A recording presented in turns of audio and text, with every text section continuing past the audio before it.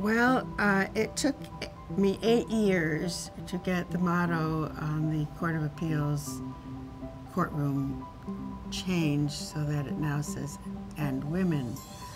But I suppose throughout my career, it always was, we need more women, we need more minorities, we need more people who see life a different way, whose experience in life is different as part of the law.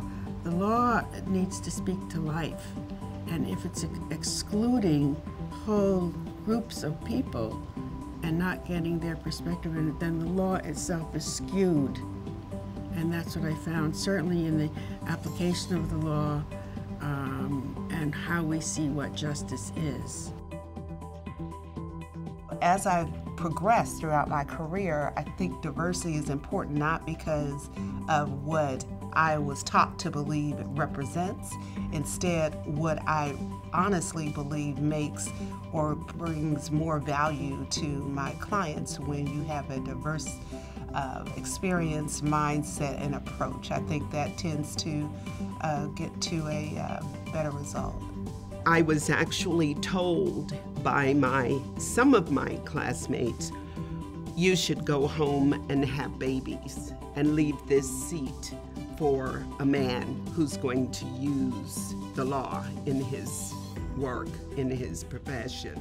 You know, back in 1980 when I started in the small towns, I started around Augusta, Lincolnton, and McDuffie, and Warren, and Burke County. You know, when I walked into a courtroom, I was probably the first woman lawyer they had ever seen.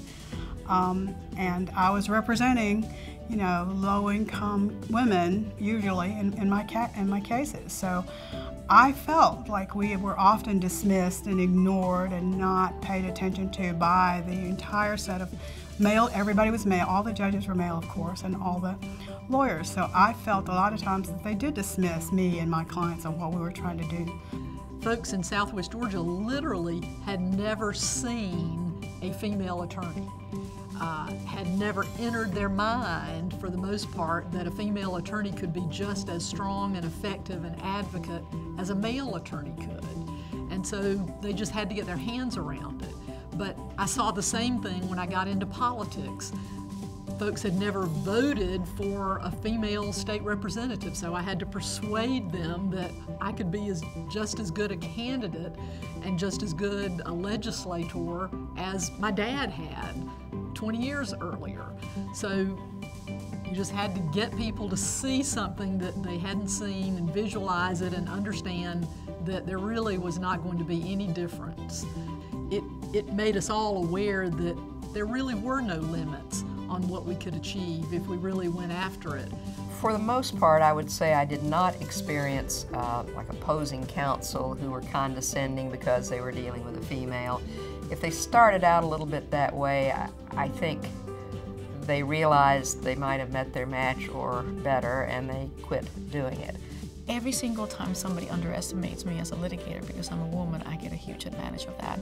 It's kind of like a weird thing to say, but I think that's the greatest thing, is just to be undermined and underestimated, because then it gives me the opportunity to do a bang-up job for my client, and then really just shake up the other side and start getting some leverage for my client. I think that because I have experienced what I believe is an unequal playing field, that I have a unique perspective when I represent people who, for whatever reason, gender, race, religion, sexual identity, are playing on less than an equal playing field. So I come to it with that experience, not because I was born a woman, but because I have had the experience of living life as a professional woman. It was very difficult for women to get jobs, even as an associate in a law firm. In '84, when I ran, being the only woman, everyone said, a woman's never been elected to the bench in DeKalb County. And so I don't see that happening. Well, of course, the fact that I was a woman, I used to my advantage. And the slogan was, "This time, this woman." make it different. Give a woman an opportunity. I think more was expected of us. Higher standards were required of women, I think, all along. I think we were expected to do more to prove ourselves than what was required of men. It was almost like that practice of law effort. You had to get over that barrier first, and then people said, oh, okay, yeah, I hadn't thought about it, but the job doesn't involve heavy lifting. It involves brain power and willpower and vision and people skills and things that perhaps women might be pretty good at. I think that particularly in the first 10 to 15 years of my practice, that when the clients who were talking about hiring me asked me the question, can you be tough?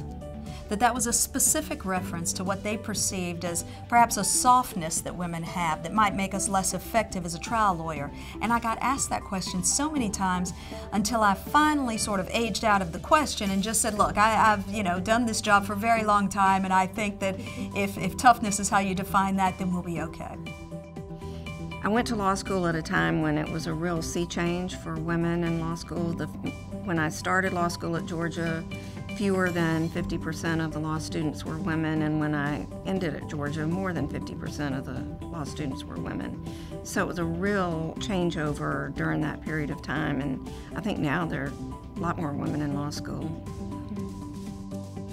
I was always the only woman lawyer in my law firm when I was a young lawyer, and I always felt, I don't want to call it a burden, but I always felt the pressure that if I didn't perform well, that maybe there'd be no other woman that would be lawyers in our law firm.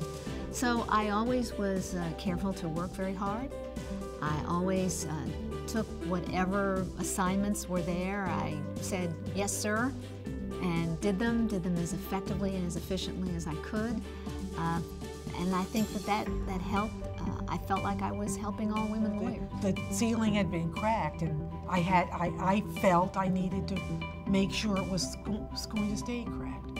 And that was in terms of my integrity, the work product, my competence, the morality, everything about the way I comported myself, whether or not I was kind or not, what I wore or didn't wear, everything.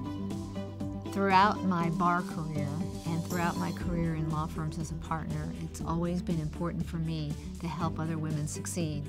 I remember becoming the first woman president of the State Bar. I remember when Justice Leah Ward Sears became the first woman Chief Justice in Georgia. In fact, she was the first woman justice in Georgia. And we did a little video for her. And I remember saying, when you're first, you have to be perfect. And there is some of that, and there has been some of that for many of us. And so we really want to work very hard to make sure that not only will there be one woman or two women or 22 women, but maybe there'll be 1,022 women. Never in a million years would I have thought there would be a black woman Chief Justice of a Georgia Supreme Court, and it turned out to be me. Diversity and inclusion have always been a very high priority, then as now, based upon my orientation as being one who believes that all of our talents, all of our strengths need to be utilized in this society.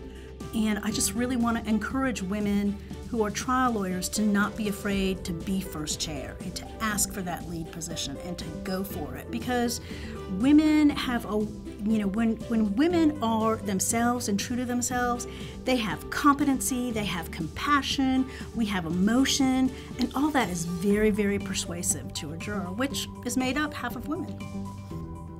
I think that it is really hard sometimes to be a lawyer. Whether you're a woman lawyer, whether you're a trial lawyer, whether you're a transactional lawyer, it's really hard to be a lawyer.